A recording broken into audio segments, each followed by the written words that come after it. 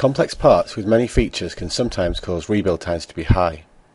The last thing you want is to change a feature and then find you have to wait for the feature to rebuild. Even in cases where the waiting time is short, this can still be frustrating. This iPad cover has many features with 3 variations of each design controlled by configurations. Changing configurations, you can see an example of the time delay due to rebuilding. This Hexstar design is the most complex, and looking at the feature statistics, you can see that it takes approximately 17 seconds to rebuild. Under the SolidWorks General options, you can now turn on the new feature freeze bar. This puts a bar at the top of the feature tree, and anything above that bar will be frozen and won't rebuild. The freeze bar can be dragged to any point in the feature tree, or you can simply right-click on a feature and choose to freeze to this point.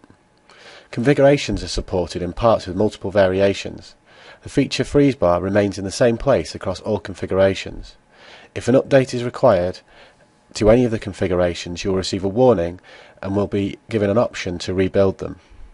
You can also choose not to rebuild the configurations by either saying no when prompted or by right-clicking on the feature freeze bar and unchecking Always Update Configurations. Completely freezing this part, you will eliminate any rebuild time across all configurations. This means that changing configurations, adding or editing new features will not leave you waiting for any time at all.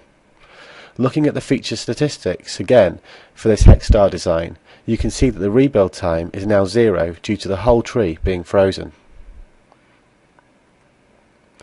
The DS logo design was created using an external part as the cutting tool. I'd like to update this design by adding the new Let's Go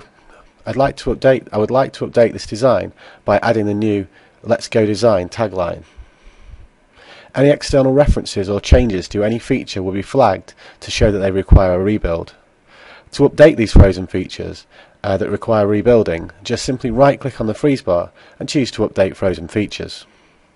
Once this has been performed, the features remain locked and the rebuild time is reduced.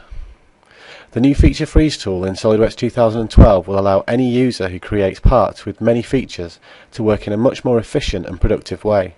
Reduced rebuild times will save time and help you get your designs finished quicker.